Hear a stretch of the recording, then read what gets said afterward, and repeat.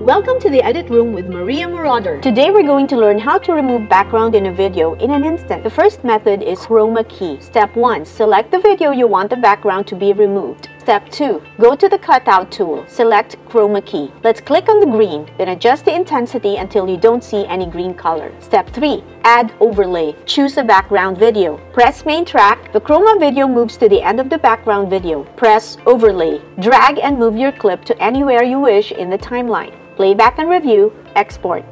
That's for the first method. The second method is remove background tool. Let's import another file. Step 2. Go to cutout. Press remove background, and just like that, CapCut removes everything in the background. Step 3. Add overlay. Choose a background video. Step 4. Press main track. Press overlay. Drag and move your clip to anywhere you wish in the timeline. Easy peasy in just under 1 minute. Thanks for watching and see you in the next edit room.